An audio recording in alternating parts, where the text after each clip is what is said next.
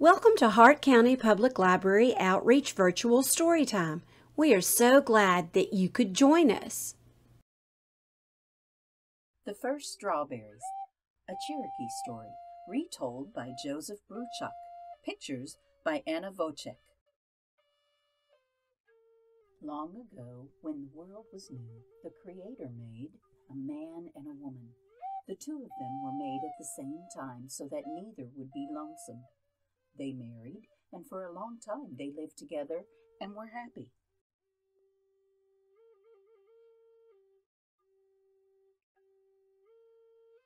Then one afternoon, the man came home from hunting and found that the woman had not yet begun to prepare their meal. Instead, she was out picking flowers. The man grew angry.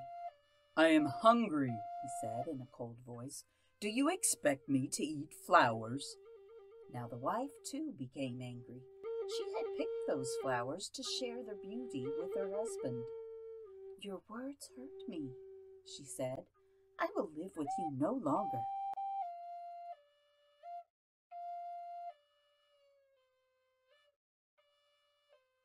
The son watched as the husband followed her.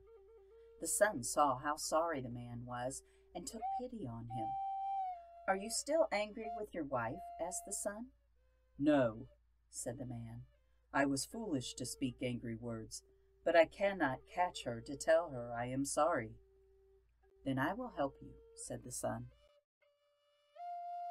The sun shone its light down on the earth in front of the woman. Where its light shone, raspberries grew up. The berries were ripe and looked good to eat, but the woman paid no attention to them and continued walking. The sun tried again. It shone down and blueberries grew. They glistened brightly in the sunlight, but the woman paid no attention to them. She only walked on toward the west, leaving her husband farther behind. Now the sun tried a third time. Where its beams touched the earth, blackberries grew up. They were dark and plump, but the woman's anger was too great, and she did not see them. At last the sun tried its hardest. It shone its light down in the grass right in front of the woman's feet, and strawberries appeared. They glowed like fire in the grass, and the woman had to stop when she saw them in front of her. She knelt down and plucked one and bit into it. She had never tasted anything like it before. Its sweetness reminded her of how happy she and her husband had been together before they quarreled.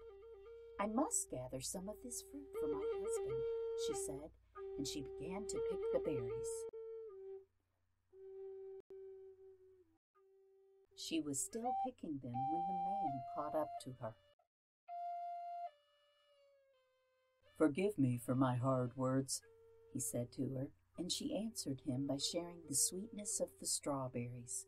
So it was that strawberries came into the world. To this day, when the Cherokee people eat strawberries, they are reminded to always be kind to each other, to remember that friendship and respect are as sweet as the taste of the ripe red berries.